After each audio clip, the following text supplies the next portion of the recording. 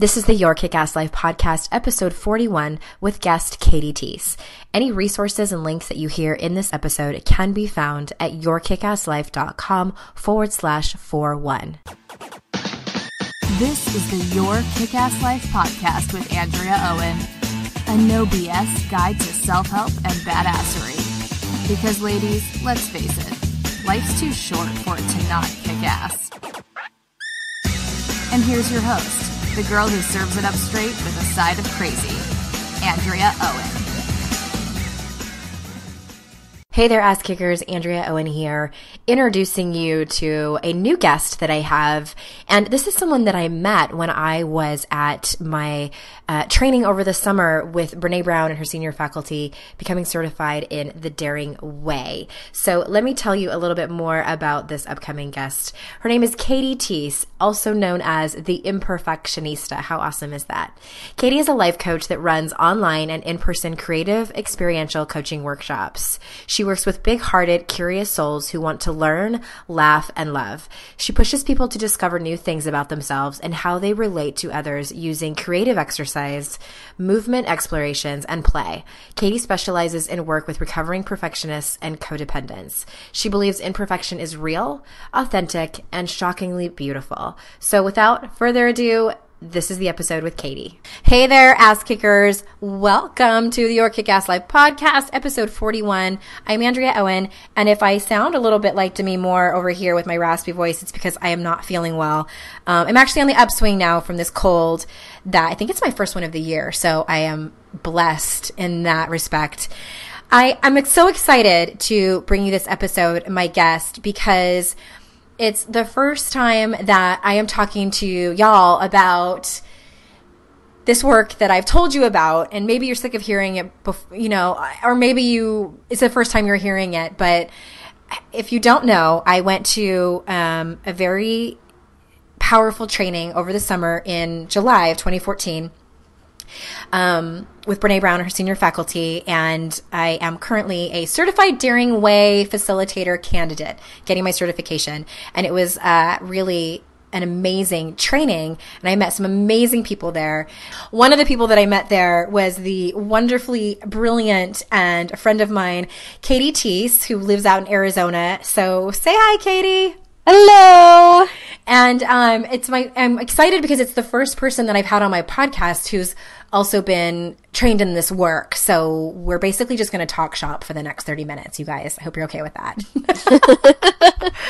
But, this work is really about courage. And as most of you know, that's where Your Kick-Ass Life is going, is really about practicing courage. And one of the things that I like to say a lot lately is let's all get comfortable practicing imperfection, because I think in this culture, women, we are up against so many expectations that are impossible to achieve. And a lot of those expectations we put on ourselves, which is kind of crazy.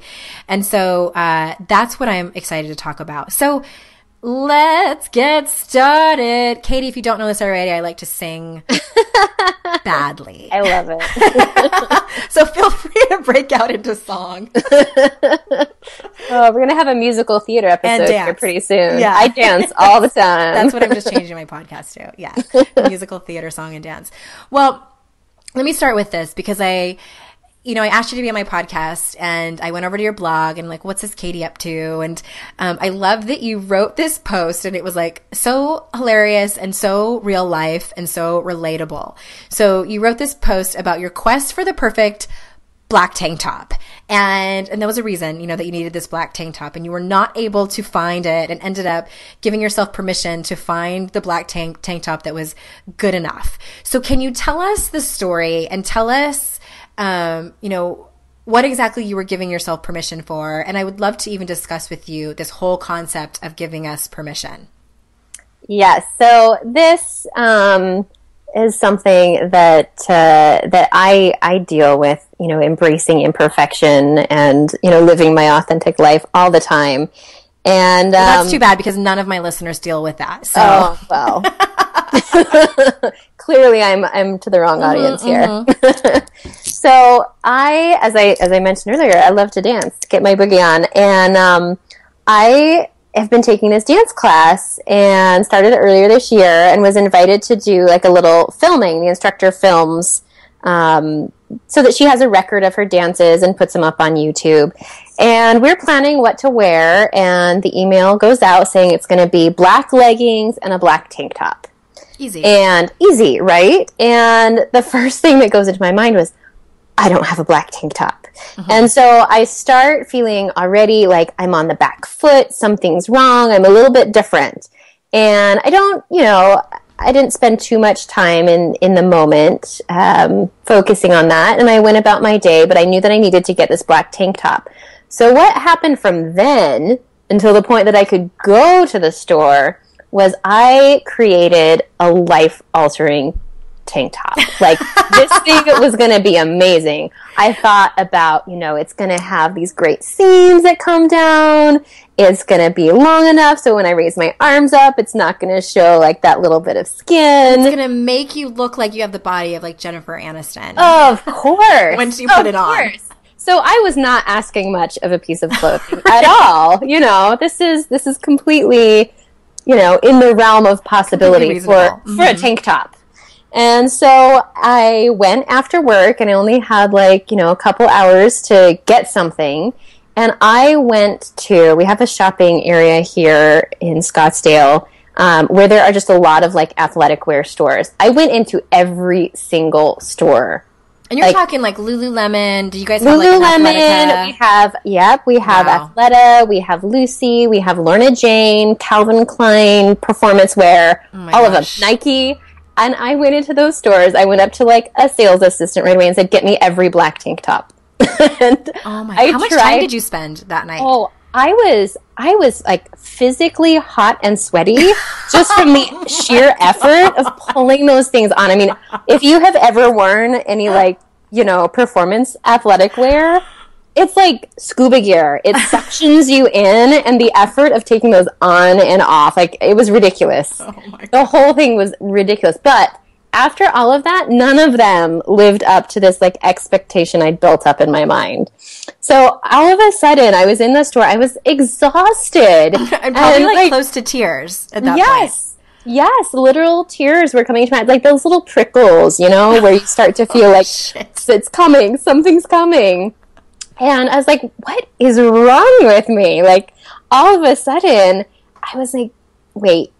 If I'm starting to cry over a tank top, something else is going on here. So that's when I started to rewind and start looking at this. And then, it dawned on me that it wasn't about this clothing. It was my feeling and my fear that I wasn't good enough. So it took it back ultimately to the shame. And where, as Brene will say, where there's perfectionism, there is shame. And so it was this feeling of, I wasn't good enough. And I was going to be dancing with some great dancers. And so I started going into that comparison. And somehow I let, my mind kind of get away from me. And I had come up with this false belief that if somehow I could look perfect enough on the outside, then, I would avoid making any mistakes. I would avoid, any painful emotions. I would avoid judgment. So I realized, and, thank goodness that I've done all of this, this amazing work so I can apply it to my own life here, that I knew that the next thing I needed to do was to talk about it, because I started to identify that shame creeping up. And so, I was able to get together with some friends that night and, and share my story. Okay, I'm going to cut you off for a second because I want to. This is such a great example, and it's such a great real life example of how this manifests for women. And it's a great example because you're talking about, and you and I both know, and now everyone else is going to know that's listening, that our physical appearance as women is our number one shame trigger. Huge. And that is usually where perfectionism manifests for us. And I know a lot of it starts, it's in our work, it's in our parenting, it's in our relationships, but a lot of the time it's in our physical appearance. So And I love that you were talking about how you made up this story in your mind that if you had this perfect tank top and you looked perfect on video and in front of all of these people, that you would avoid, you said criticism, right? And yeah, like being judged, or you know, if I made a mistake, you know, that somehow it would protect me from. Isn't it amazing? So it's like you made up in your mind, you know, just based on this video and this tank top, that if you had the perfect tank top and you looked perfect, that nobody would say anything, you know, or I should say this, people would say, wow, that Katie girl really did her dancing perfect. She has an amazing body. She must have a perfect life. Exactly. She must be an amazing coach. Right. The tank top was going to save the world. Solve your problems. It was.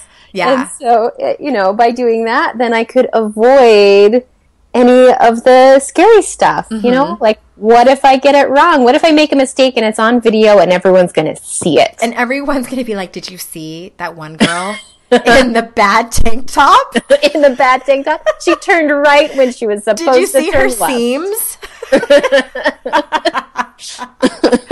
I know we make fun of it, but it's like, it's kind of crazy when you think about the conclusions that we come to over appearance, over clothing and things like that. And I want to point out one more thing too before you go on with your story, is that you did something really, really important. So, and I'm going to take a guess here. I'm just going to start putting words in your mouth because I'm bossy on my podcast. That's what I do. In case you didn't know. Everyone's like, yeah, we know, Andrea. So I make up that the old Katie would have not told anybody and just like settled on whatever tank top and been super upset about it and been nervous during the whole video, who would have seen the video and then criticized yourself in it, and, you know, self-loathing rabbit hole, and you would have never told anybody about it. Or you may have not even showed up to the video. Shown up, yeah. I would say old Katie probably would have come up with an excuse why I couldn't make it. I got sick at the last minute. And then just, you know, avoid that, because, totally avoid it. You know, why put yourself out there with there's risk? Yeah. Isolation is what it is. Okay, so tell everybody what you did differently.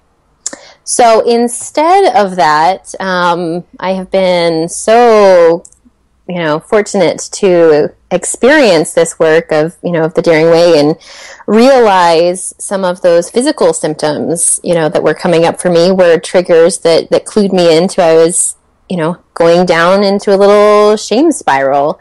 So I was able to talk to some friends about it, and I told them my story. And what came out when I talked about it was that, you know, I was afraid. I was afraid that, you know, I didn't have the right body or the right outfit. You know, I didn't already have the great black tank top hanging up in my closet. I had to go get one. And that it meant that I wasn't, you know, good enough. And so by exposing that, you know, those falsehoods, and it dissipated. It really helped. And then the next day, you know, I went not to one of the fancy athletic stores. I just went to, you know, my local Target. Good old Target. Good old Target. I love it. And picked up just, you know, your basic tank top. I didn't try on everyone in the store either. I just grabbed one. Which was probably like $9.99 versus a $50 Lulu tank top, right? Exactly. Saved myself some money in the process.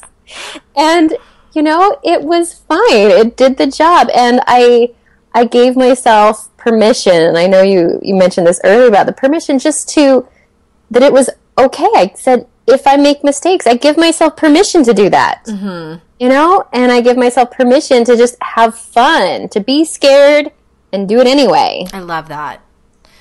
Oh, so many good nuggets in the black tank top saga story of Katie Thies. Well, and I want to step back too and talk about and just really reiterate what you did. And in this work, everybody listening, we call what Katie did speaking shame. So instead of not showing up to the video, or instead of showing up and hating everything the whole time, she told her friends. And that's really, you know, and what Brene teaches us is that it's called Speaking Shame, and you just tell your story, and that involves vulnerability. It does, and involves showing up in your life. But, look at the alternative. The alternative clearly isn't working for you. And so, if anybody reads my blog, you will remember maybe a story that I wrote a few months ago. I was in a meeting at my son's school, and they were reading some of his school records. My son's on the autism spectrum, and we were new to the school. I don't really know these people very much, his teacher, principal, and special ed coordinator, and they're reading his school records. And I don't know if this was on purpose or if it was just something she was reading out loud. And she was like, Colton's mother has a history of substance abuse and was diagnosed with anxiety disorder in 2003. And I was like, what the shit was just happened? And it was like total shame spiral. I wanted to like interrupt them and tell them about my sobriety and like tell them who I am and what I do for a living. I wanted to puff up, as Brene teaches us, so, and the old me would have ran and hid and never talked to my son's school teacher again, totally avoided the principal at all costs, isolating. And instead, what I did is I went home and I called my friend and I was like, this happened today and it was really hard and I felt really ashamed when it happened. So that's speaking shame. So that's what I'm getting at, you guys, is like, this is part of the work. This is part of the tools of the Daring Way. And, Brene teaches us that shame can't exist when we talk about it. It can't exist in the light. And never, I mean, ever. This is hard stuff, Mm-hmm. Like, it's a continual practice. I mean, even as someone who, I facilitate these groups and, in my coaching, my work is with people who struggle with perfectionism. It's still hard work. Mm-hmm. Mm-hmm. Absolutely. It still is every day. And I say the same thing to people all the time. Like, perfectionism is my kryptonite as well. And I was really honest about it in my book, and I'm like, it was the last chapter that I wrote because it's that thing where I have to constantly walk my talk. I mean, I've come such great lengths, but still, it's like, when we talk about armor and like, what's the thing that you put on before you step into the arena? My number one is perfectionism and control. I have issues with control, but let's talk about permission slips for a second, because you mentioned that you gave yourself permission to have fun at the video. And what else did you say you gave yourself permission to do? To make mistakes. Yeah.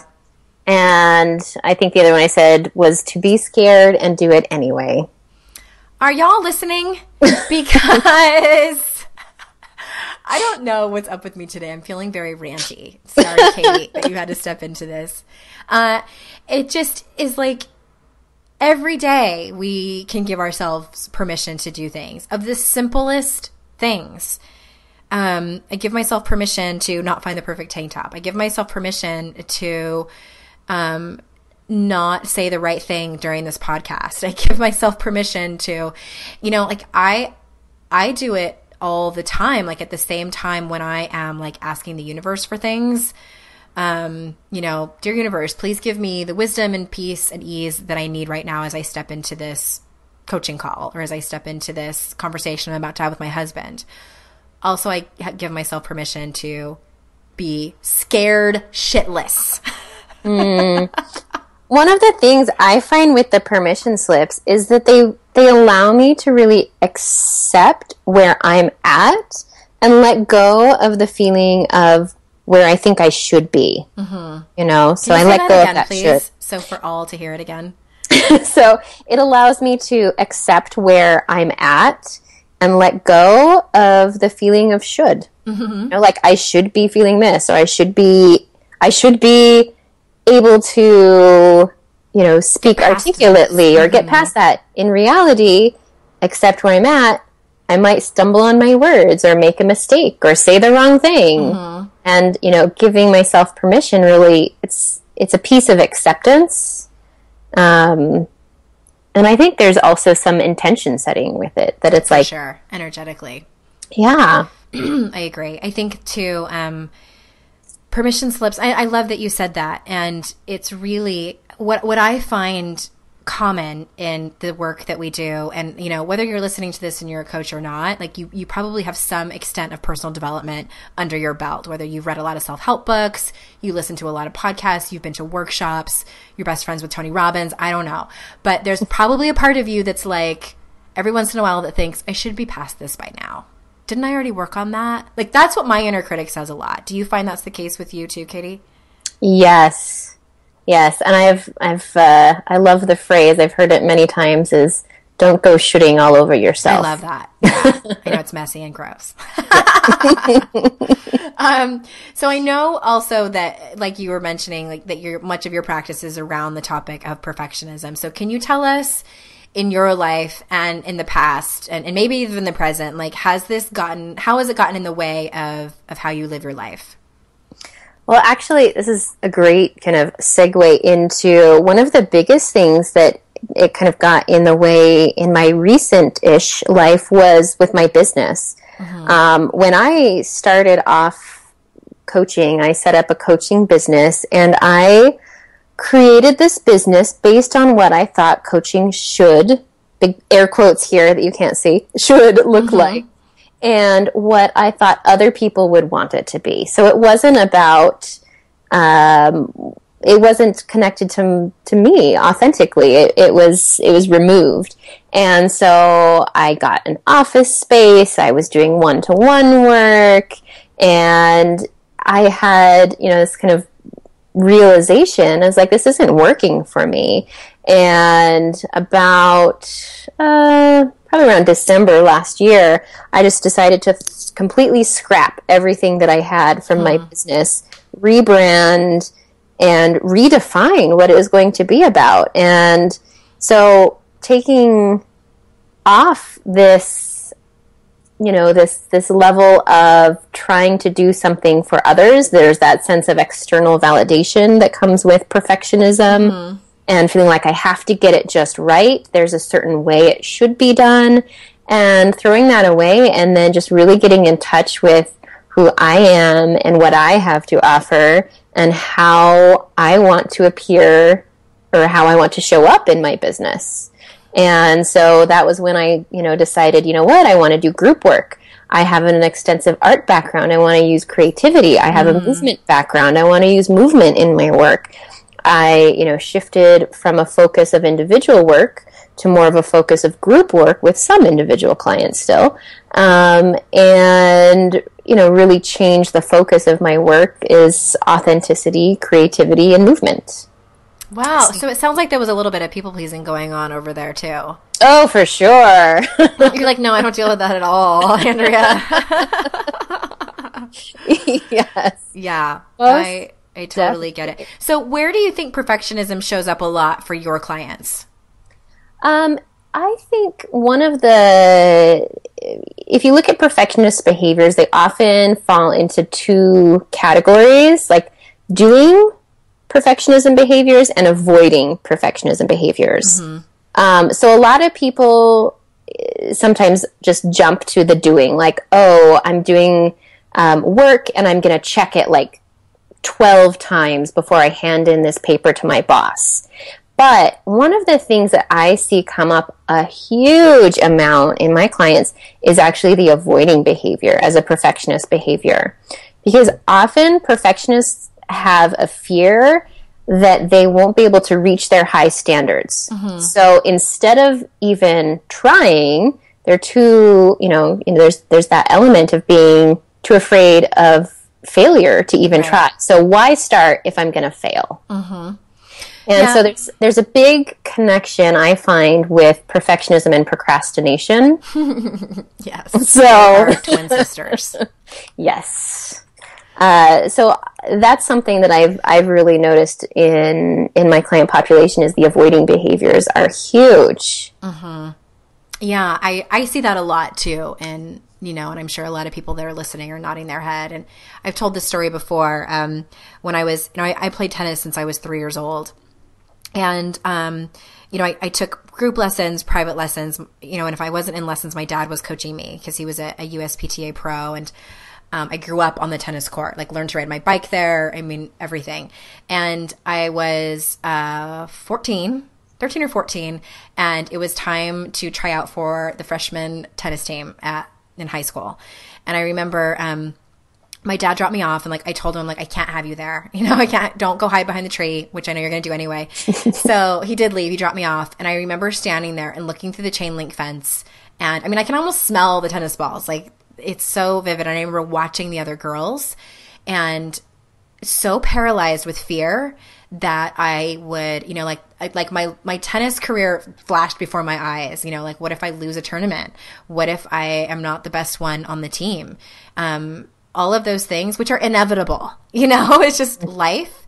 And I was so afraid that I went to the payphone and called my dad to have him come pick me up. And I never picked up a tennis racket, like, for like 10 years. And it breaks my heart that I was so caught up in perfectionism. And I think for me that, and I know that this is true for a lot of people, that there is both that paralyzing fear of failure, but there is also that huge fear of success. Yes. What if I make it and I'm going to be out there in front of everybody, and then there's going to be the people that say, who does she think she is? What does she think? She's hot shit on the tennis team? Or like, how am I going to sustain this? What if I win that tournament and then I have to go to nationals?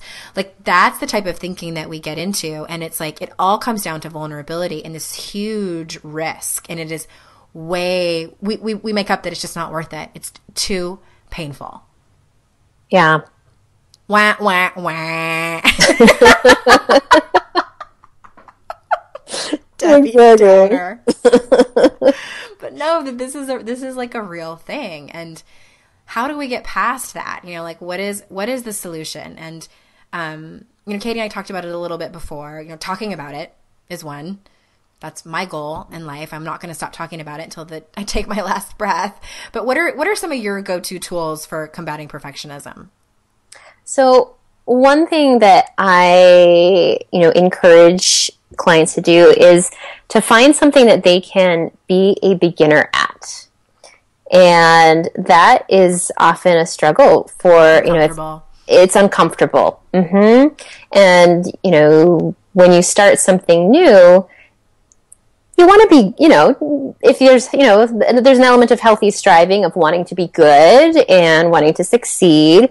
But also it's going to push, that little bit of discomfort.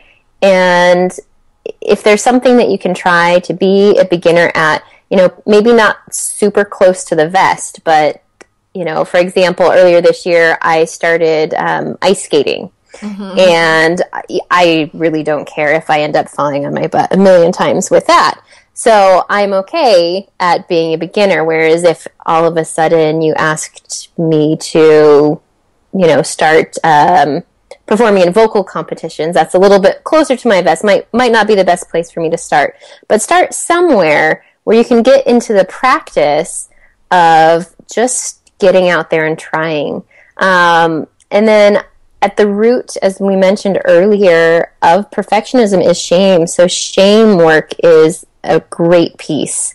And obviously, as we keep coming back to the Daring Way, is shame resiliency, and looking at that, understanding where these messages are coming from and how they show up for us. What triggers, identifying those trigger areas.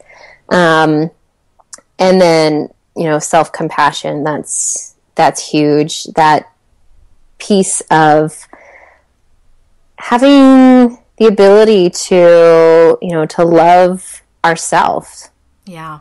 And accept who we are and what we bring to the table, saying, this is me. I don't have to be this other thing that I'm trying to put on. Mm-hmm. Sometimes I talk about perfectionism as this mask that you're going to put on to try and, I think of this like porcelain doll mask that's, completely smooth and shows no lines, no wrinkles. And that's not real. You have to be able to drop that down and say, this is who I am, and accept that and hold space for ourselves. Oh, you're such a coach, holding space. I love it. Well, and I love that you mentioned self-compassion in there too, and that really points back to permission slips. See how we went full circle, everybody. That's part of it, and I of course we can't wrap it all up with a pretty bow in 35 minutes, but I I love those tools, and I 1000% agree with all of them. And you know, when you were talking about it in the beginning, and what made me think of it is like, I love that assignment, you know, like having somebody go out and be a beginner at something. I've given that assignment out to clients before. And like, for instance, this one client, she loved Pinterest. And I'm like, okay, I want you to go on Pinterest and find some like amazing, ridiculously extravagant cake or some kind of craft. And I want you to get a C-. And she was like, oh my God, that's going to be hard. You know, like it's just like, be good enough. Just, and you don't have to nail it every single time and cause yourself anxiety. And that's really uncomfortable for a lot of people. And perfectionists, is. Like we tend to, well, I mean, not even just perfectionists, but like I think smart, high achieving women, which are all of the women that listen to my podcast, they have dichotomous thinking. They think in black or white. You know, either I am Nancy Kerrigan ice skater, or I am terrible. You know, like either I find the perfect tank top, no in between. I'm a loser. Yeah, there's no gray area. And so I even still have a hard time with the gray area. And it's just my inner critic goes bananas. So it's one of those exercises, like first find out what the gray area is for you. Find out what your good enough is. Because like, let's be honest, you guys, your C- is most people's A. And I think, you know, that letting go piece, that's a practice, you know? Girl, don't I know it? Letting go and just saying, this is good enough. And that is okay. Yeah. I, in one of my workshops, I have an art exercise. Actually, I love this one where I have people start working on this art piece, and I don't give them a lot of, you know, what's coming next. And so they start working on it. They get attached. They're working and, you know, doing little details, starting to, I hate to use the word perfect it. And then I make them pass it to their left around the circle, and they get someone else's piece. And so they have to let go of the outcome. Oh my God. They no longer can see what's going to happen with their piece. It's still their piece, but now someone else has it. And then it goes on, and people add different pieces to it. And it's challenging to let that go and say, you know what? I did what I could with it, and now it's gone. It's out there in the world. Yeah. Wow. That's a good one. I've never heard of that one before. That would be uncomfortable, I think, for everyone. Well, I love this conversation, and I could talk about this all day long. And thank you so much for your wisdom and insight. And tell everyone where's the best way they can find you and learn more about you and follow you. So the best way to find me is at my website. It's Katie Thies, KatieThies.com. I'm also on Facebook, Twitter, and Pinterest as well. But the website's probably posting your perfect cakes, I'm sure. Yes. Oh, I love that. The C+ cakes. I am stealing that. Well, and any links you guys hear in this episode are at yourkickasslife.com/41. The links to Katie's social media contacts and her website are there. I encourage you to go read that great blog post that she wrote about her black tank top. I love that you were like sweating and it's hard work putting on that many tank tops in a day. Perfectionism is hard work. It is. Let's let it go. Thank you so much for being here. And Ass Kickers, if you don't already know, my book is on sale right now. It is holiday season, and it is $14 for U.S. shipping, and that includes personalized signature with a little love note from me. So you can get that at yourkickasslife.com/52 ways. And please, as always, if you listen to my podcast and you like it, please leave a review and rating on iTunes. That helps other people find my podcast and keeps me in a job. So that's great. Thank you so much again, Katie, for being here, and I will see you all next time for episode 42. Bye-bye. Thank you. Bye.